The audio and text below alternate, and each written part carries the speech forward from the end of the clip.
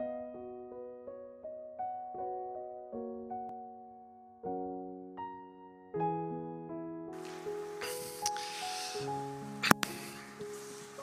our old age, we got to put on some glasses. There we go. I love this worship song. That is a beautiful message in that song. And did you catch that? We will pray, and we'll be brave in prayer. I like that. And then it says, we will praise the Lord along our way. And that's what we're going to really do this morning, is praise the Lord. I want to enroll you in a school of praise, because it is praise that really sustains us and buoys us up in our trials and temptations of life. If we can keep our eyes directed on God and get praise to come out of our mouth, it somehow realigns us. It is the orientation. We're going to talk about praise today. Each of you is specially chosen, I believe, to be here in this spot in the world.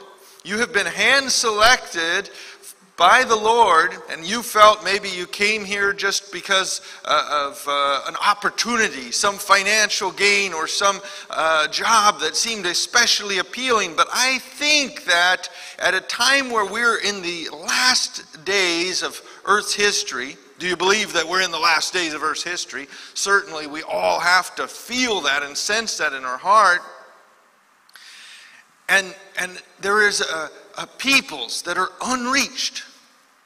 And there are nations that are unreached, more unreached than any other place. What would be on God's radar but to reach those people? Wouldn't it be? For this gospel must go into all the world and must be preached to all people. And so God has priorities, and he's thinking about, how could I take a gospel-filled woman and transport her to a place where the gospel isn't being preached and isn't being spoken? How could I take this man from Zambia and move him into the United Arab Emirates, that he could proclaim my praises among his people? How could I take this person from the Philippines who loves to declare my name and move them into Dubai, where my name isn't spoken so loudly? And so you each have come here with a purpose to praise the Lord. What do you do? Do you ever get that question? What do you do for a living? I praise the Lord. That's what we can say when people ask you, what do you do? Well, I praise the Lord. I mean, really, when it all comes down to it, does it matter that you're an engineer? Does it matter that you're somehow a nurse or a doctor? You know, what do you do? I praise the Lord. Now that's a good answer. Because, you know, truth be told, that engineering is going to pass away, and doctoring is going to pass away, and all that nursing is going to pass away. But praise, it will continue into eternity. Hallelujah. I want you to open your Bibles this morning to 1 Peter chapter 2. You know this text very well. 1 Peter chapter 2 and verse 9.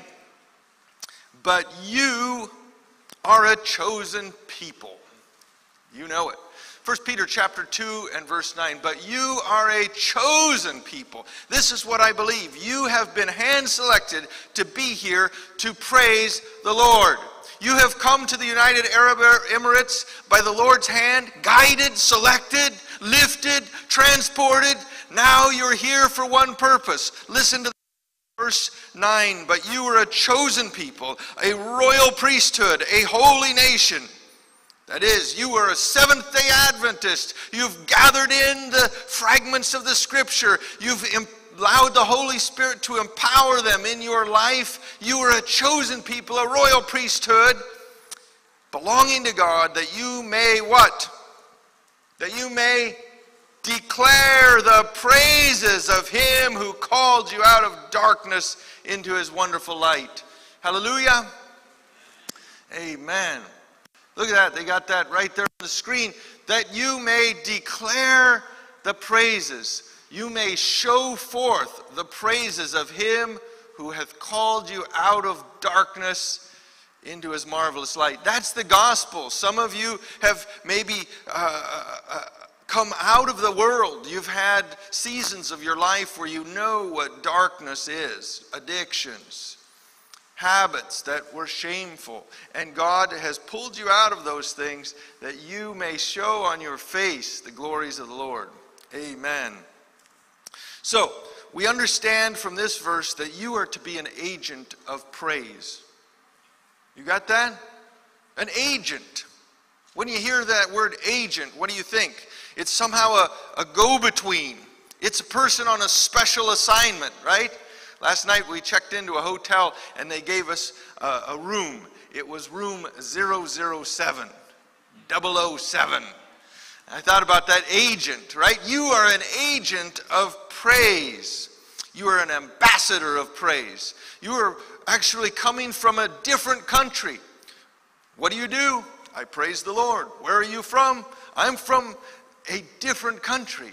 I am from a kingdom far away. You are an angel of praise. What does angel mean anyway? It means messenger. You are a messenger who is praising the Lord. You see, praise is not about who I am. Praise is about who he is. You don't dive into your inner being to find out what you have accomplished or what you've done to find that source of that praise. It's all about what God is and what he has done. And there's an infinite spectrum of things in which to draw from when you praise the Lord, because God has no end to his depth of creativity and wonder about what he has done.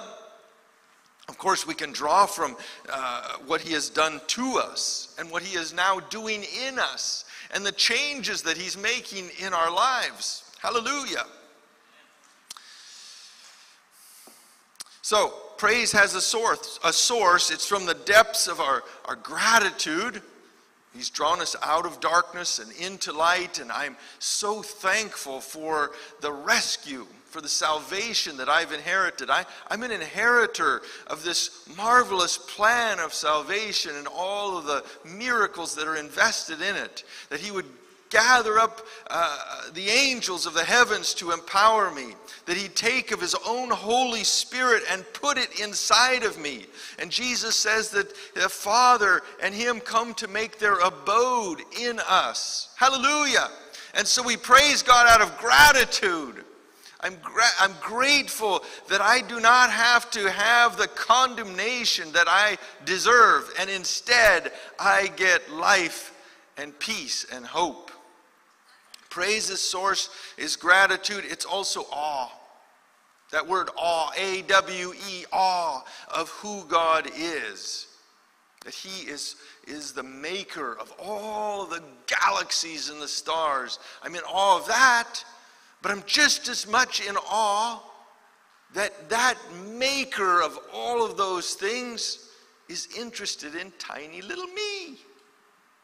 Isn't it odd that we can talk to God? How many of you have talked to the President of the United States of America or the King of the Arab Emirates? We don't do it, but at our tiniest little gesture, our little voice, "Good morning, Lord," he's all ears. Isn't it odd that we can talk to God? O-D-D, it's odd. And because of that, I am A-W-E-D. I am awed. I am in awe of my God. So we praise from the depths of our gratitude. We praise because of awe. We praise out of love. We love God. And so we let our mouth speak of that love. As a pastor, it's a wonderful thing to be able to perform wedding ceremonies. And you know, here I am as the pastor, and the groom is on this side, and the bride is on this side, and they join hands, and there is a look between those two of love. And, you know, you spend a lot of time preparing wedding messages and trying to create curious little advice for this couple. But you know what I found? They are not listening. They are looking at one another, and there is a laser love and a laser look of love going between this couple that you cannot cut because the eyes are in fascination with one another. There is a depth of love. And that's where praise is. We look into God's face. The Bible says we shall see God face to face. Why are we interested in that face? It's all about love. We want to look into his eyes, and he will look back at us with love. And for that, I praise him. I praise God from the depths of my fascination about him. I am fascinated about God, and I will praise him for that. I'm fascinated with how he works. Doesn't it amaze you how he's interested in you and the things that you need? One time I was in Michigan, I was driving along with my wife, and we had just gotten a gift from some friends of a day cross-country skiing.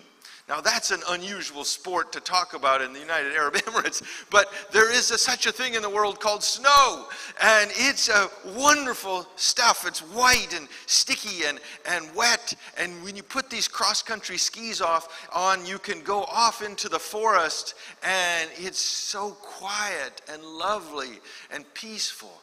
And we'd taken this whole day cross-country skiing, and it was so fun, my wife and I. And we're driving along talking about how fun this was. And my wife and I said, you know, wouldn't it be wonderful if we could have our own cross-country skis?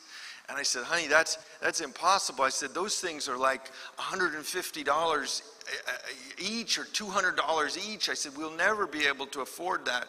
And my wife said, but I think the Lord would love it if we could be able to ski sometimes, because it's just so worshipful out there in the snow in the forest. And I laughed and I said, honey, let's pray about it. And this was such an unusual experience. We're driving along and we prayed together while we're driving. Lord, would you help us to find some cross-country skis? You know, within about 30 seconds, we passed a sign that said garage sale. And in Michigan, there are garage sales. And so we said, hey, let's go over there. We pulled in, and there's somebody with their garage and all the junk laid out there. And we get out, we walk in, and do you know, they had 2 pairs of cross-country skis for sale. And, you know, not all skis are made the same. I have big feet. My wife's got little feet. And there was boots, and we tried them on, and the one pair of skis fit my feet, and the other pair of boots fit my wife, and we got the whole set for $35. Isn't God fantastic? He is so unusual. How does God do what he does? He's fascinating, and I will praise God because he is fascinating. And he is fascinated with us and interested in the things of our life. We must press forward this year. Saints, in praise, press ahead. When people ask you, what do? What do the people of what do the Seventh-day Adventists of the United Arab Emirates do? They praise the Lord. Amen? You see, praise is telling God what you feel about him.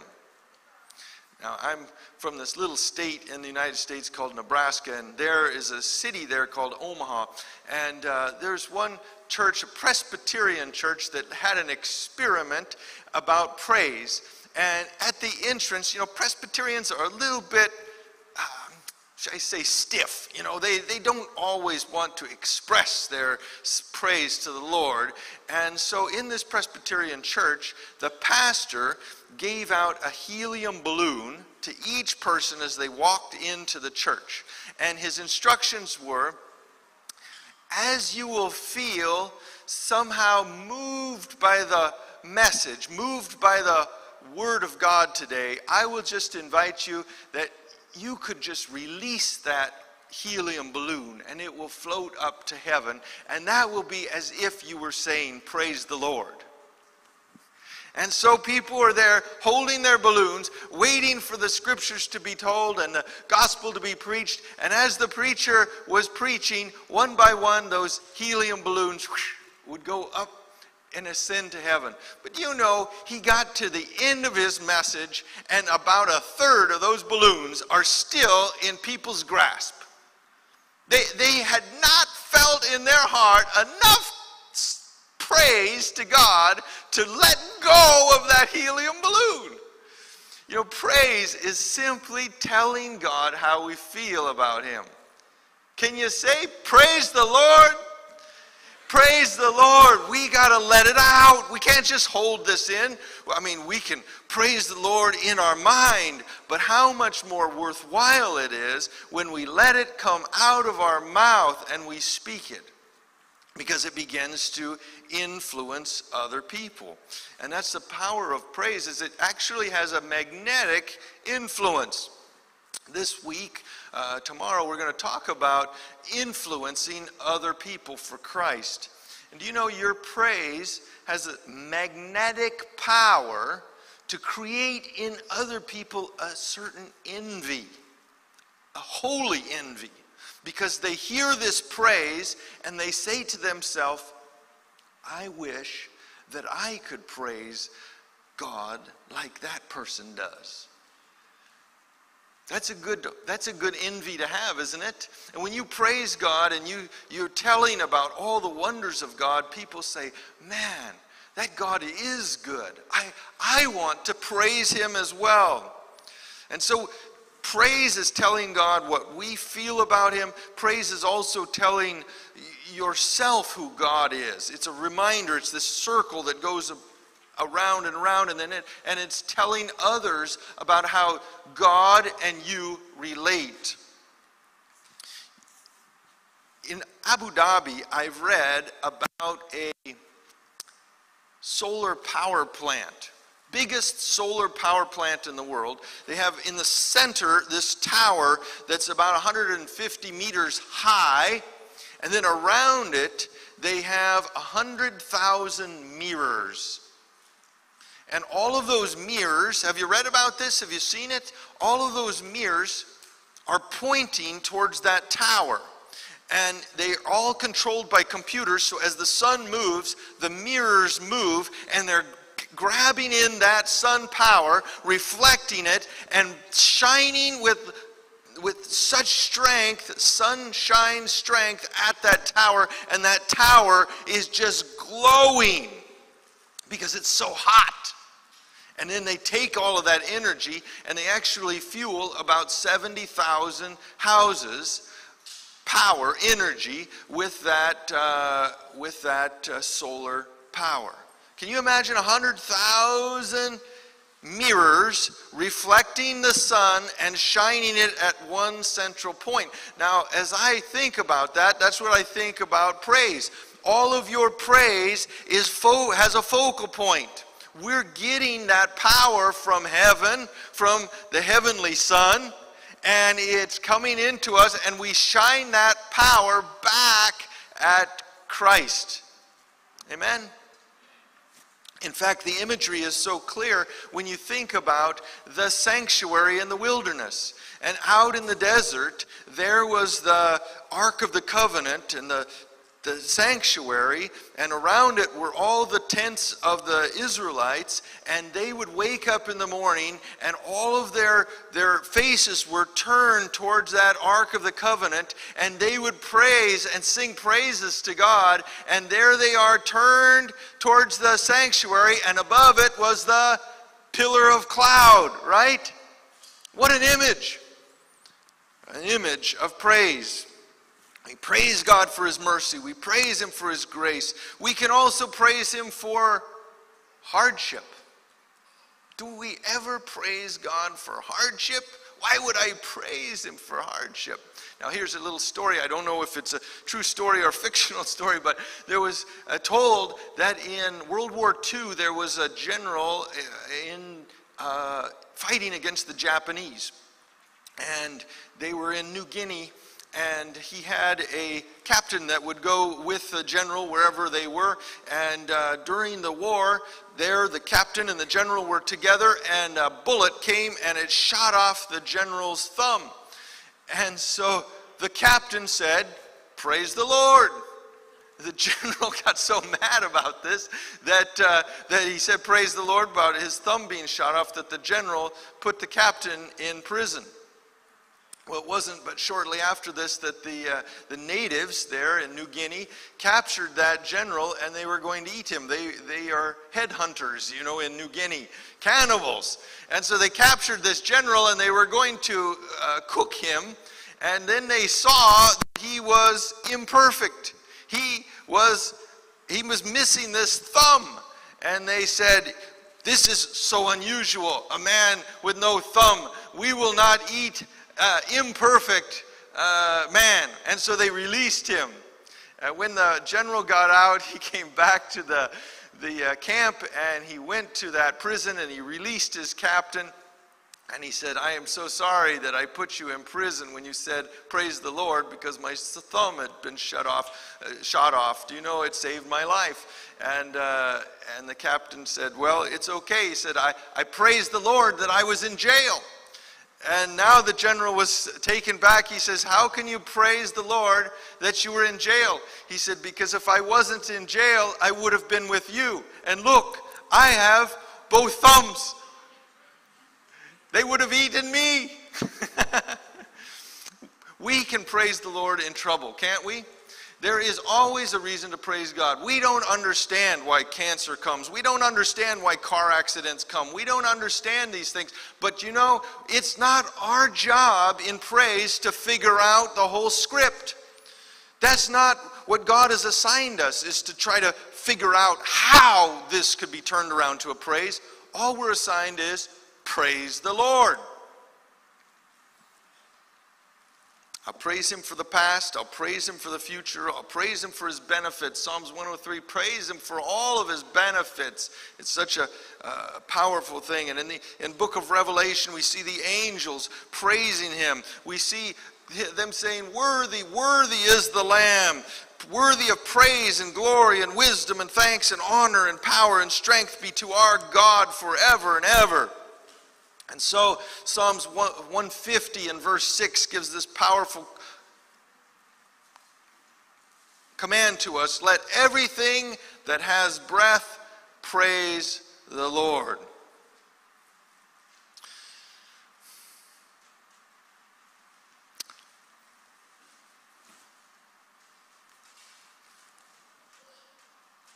There's water dripping right here. Praise the Lord.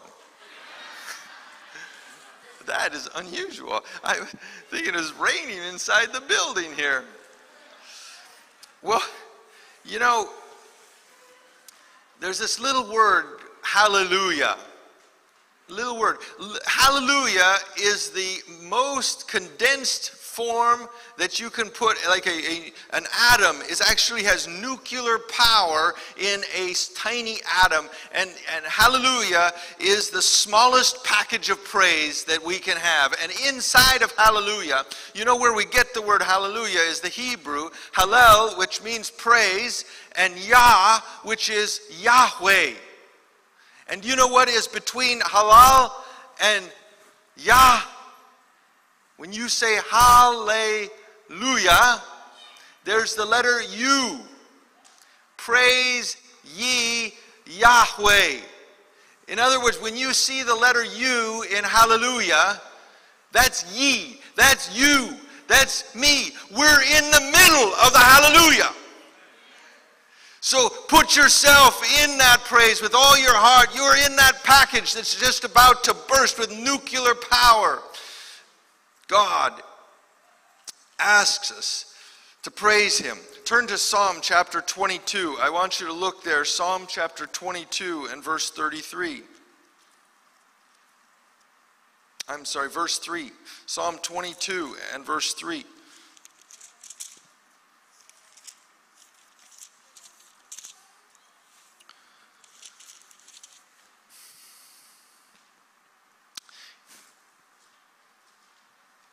You have it right there on the board. But thou art holy, O thou that inhabitest the praises of Israel. What does Israel mean? God is my victory, right? God is my victory. So these are the people who have found that God is their victory. That is righteousness by faith. Not our victories, but God's victories. But thou art holy, O thou that inhabitest. What does inhabitest mean? It means to dwell in. God actually comes and makes home in our praise. Do you get this picture that when you make praises to God, there is the visitation of God and he comes to dwell among us? There's no praise, no visitation. Praise, and God says, now this is a place I can live. He inhabiteth the praises of his people. And so in that sense, we're making a temporary tent for the Holy Spirit's arrival. And it's just like at Pentecost, the people pray 10 days, and there they are praising the Lord. And the Holy Spirit says, this is irresistible. I got to go and live among these people. And so, saints, let us praise the Lord and become an irresistible place of dwelling for the Holy Spirit. Now this Psalm 22 is something special. Now I'm going to tell those who are running this board here, I'm going to list off a lot of texts, so don't start scrambling and trying to put them up all on the board. You're going to have to look these up in your Bible because you'll go crazy if you start looking up what I'm going to do next. Look at Psalm 22 and verse 1. We just were in Psalms 22 and verse 3, right? You are enthroned as the Holy One. Thou inhabits the praise of thy people. That's Psalms 22. Now we're in Psalms 22, verse 1. What is the context of that? The context, listen, verse 1. My God, why have you forsaken me? Where have you heard those words before? This is the cross. This is a prophecy about Jesus. Jesus on the cross, my God, why have you forsaken me? Why are you so far from saving me, so far from the words of my groaning? Can you understand that Jesus was the habitation of the Father? Jesus praised the Father throughout his whole lifetime. And the Father dwelt in him. And now on the cross, Jesus' praise machine is working. He is praising the Lord. But to make the gospel work, the habitation of the Lord, Father is leaving the presence of the Son. And he says, so, my God, where art thou? Verse 2, my God, I cry out by day, but you do not answer by night. And am not silent.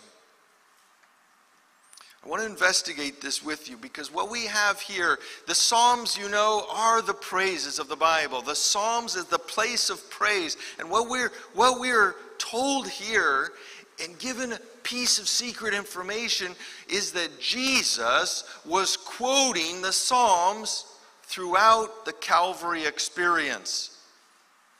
So, did Jesus praise in hardship? It seems that from Gethsemane all the way up to the time when he breathed his last, he went to the Psalms and was praising the Lord. I would say that he was actually quoting the Psalms and had come up to this Psalms 22 in his mind and was declaring it out. Let's go to Psalms 1, and imagine with me this scene. They're coming with torches and spears, and they take hold of Jesus, and Jesus begins quoting these psalms. Blessed is the man who does not walk in the counsel of the wicked, or stand in the way of sinners, or sit in the seat of mockers. But his delight is in the law of the Lord, and on his law he meditates day and night. And Jesus being led away from Gethsemane, and there he begins to quote the Psalms that he had memorized. A man of praise, Jesus is. And then he goes to Psalms 2. And he says, why do the nations conspire and the peoples plot in vain? The kings of the earth take their stand and the rulers gather together against the Lord and against his Messiah, anointed one. This is about Jesus, and this is the moment that Psalms 2 was written. Why do the nations conspire? And Jesus, to encourage himself, goes to the Psalms praising the Lord. And there we turn to Psalms 3. Now Jesus is standing in the courts of Ananias the priest, and they begin to rail accusations on him. Verse 1, O Lord, how many are my foes? How many rise up against me? Many are saying of me, God will not deliver him. But you are a shield around me, O Lord. You bestow glory on me and lift up my head. To the Lord I cry aloud, and he answers me from his holy hill. Can you imagine our dear Jesus quoting these Psalms to encourage himself? Praise the Lord. I will praise the Lord. I will go to the Psalms in hardship. In Psalms chapter 4, he gets to Psalms 4, and his beard is being pulled out, and they're spitting on him, and he quotes this psalm in his mind. Verse 1, answer me when I call to you, O my righteous God. Give me relief and my distress. Be merciful to me and hear my prayer. How long, O men, will you turn my glory into shame? How long will you love delusions and seek false gods? Verse 3, know that the Lord has set apart the godly for himself. The Lord will hear when I call him. Do you think these words would have been encouragement to Jesus? I have to think yes, yes. And so he continues on this passion path of praise. Passion path of praise. Psalms 5, verses 1 and 2, Jesus is now hurting. He's now bleeding. Now they have beaten him. They've taken rods and struck him. Chapter 5 and verse 1. Give ear to my words, O Lord. Consider my sighing.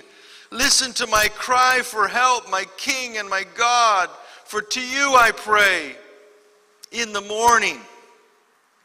O Lord, you hear my voice. In the morning. Can you see the fire there where Peter has just denied Jesus? The people are warming themselves and Jesus is cold. He's bleeding. In the morning, Lord, I lay my voice to you. You are not a God who takes pleasure in evil. With you, the wicked cannot dwell. And chapter 6, he gets to Psalm 6, Jesus. And now the Savior is truly hurting terribly. His back has been lacerated and is bleeding. Pieces of skin. His vision is cloudy. Psalms 6. O Lord, do not rebuke me in your anger. Verse 1. Or discipline me in your wrath. Be merciful to me, Lord, for I am faint. O Lord, heal me, for my bones are in agony. My soul is in anguish. How long, O Lord? How long? And Jesus is quoting these impassioned prayers and praises. And as he is speaking, Jesus gets in his memorized mind to come to Psalms 8, and there a praise bursts forth in Psalms 8. Look at verses 1 and 2. O Lord our God, how majestic is your name in all the earth. You have set your glory above the heavens. From the lips of children and infants you have ordained praise because of your enemies, to silence the foe of the avenger. When I consider your heavens, the work of your fingers, the moon and the stars which you have set in place, what is man that you are mindful of him, and the sons of man that you care for him? Oh, how that psalm had to be a bright point for our suffering Jesus. to think about his own creative hands, his own power spreading out the galaxies, and there he is praising the Lord. And Jesus is encouraged by praise. In Psalm 9, verse 1, I will praise you, O Lord, with all my heart. I will tell of your wonders. I will be glad and rejoice in you. I will sing praise to your name, Most High. And now the wooden cross is placed on Jesus' back, and his mind is stabilized by prayer. We often wonder, how could Jesus go through that Golgotha experience and have the mental stability he needed? I tell you, brothers and sisters, my own mother went through breast cancer and then blood cancer and then died. How did she have the mental stability through it all? I can testify it was through praise. If we're going to praise the Lord, he sends his showers of blessings upon us. It somehow encourages our heart. It tells us not who we are, but who God is. And there is a future, and there is a hope. And Jesus praised the Lord through it all. And Psalm 14, he finally arrives at Psalm 14. And Jesus says these words, the fool says in his heart, there is no God. Can you imagine Jesus nailed to the cross, his hands hanging there, his feet pierced, and Jesus quoting the Psalms as people are railing these accusations? The fool says in his heart, there is no God. They are corrupt. Their deeds are vile. There is no one who does good. The Lord looks down from heaven on the sons of men to see if there are any who understand, any who seek God. And at that moment, the thief next to him says, Jesus, remember me when you come into your kingdom. Hallelujah, there is faith. And Jesus gets to Psalm 15, and it says, Lord, who may dwell in your sanctuary? Who may live in your holy hill? And the thief is given these words, I tell you, my son, this day you shall be with me in paradise. And so the praise psalms continue. Psalms 20, go there. Psalms 20 and verses 1 through 4. May the Lord answer you when you are in distress. May the name of the God of Jacob protect you and grant you support from Zion. May he remember all your sacrifices and accept your burnt offerings. This was Jesus on the cross. What is the burnt offering? What does the lamb all represent? It's Jesus on the cross. He's recognizing now that the lamb, the burnt offering, will be accepted by the Father. And finally, in chapter 21, O Lord, the King rejoices in your strength. How great is his joy in the victories you give. Jesus connecting with the Father, giving him his whole life. And finally he comes to Psalms 22. My God, why have you forsaken me? And in the midst of his praise, Jesus utters this verbally, vocally for all to hear. Why have you forsaken me? And people hear this. And Jesus is finally come to the prophetic psalm, Psalms 22, where it talks about them casting lots for his garments. And Jesus goes through, it talks about dogs gathered around him. It talks about his being able to count all of his bones. Verse 17, this is the prophetic psalm about Jesus. He says that from his mother's breast he has served the Lord, and there is Mary standing in front of him. And finally, this Psalms 22 concludes with these words in verse 31. It is finished. It has been done. And that was the praise of Jesus, that it had been accomplished. What was accomplished? If you read Psalm 22, this is what was done. This is what was finished. Listen to the words. The poor will eat and be satisfied. They who seek the Lord will praise him. May your hearts live forever. All the ends of the earth will remember and turn to the Lord, and all the families of the nations will bow down before him. For dominion belongs to the Lord, and he rules over the nations. Posterity will serve him. Future generations will be told about him. And there Jesus, hanging, his head fallen on his chest, he is dead, lifeless. And verse 31, they will proclaim his righteousness to a people yet unborn. Jesus had accomplished his mission of praise. It is done. Hallelujah. So let us praise the Lord. Let no rock cry out in your place. As Jesus on the week before the cross, when they had the triumphal entrance, he said, these children, they have to praise. If they were not praising, even the rocks would cry out. Let no rock cry out in your place. Praise the Lord. What do you do, saints? We praise God. We praise the Lord. Amen.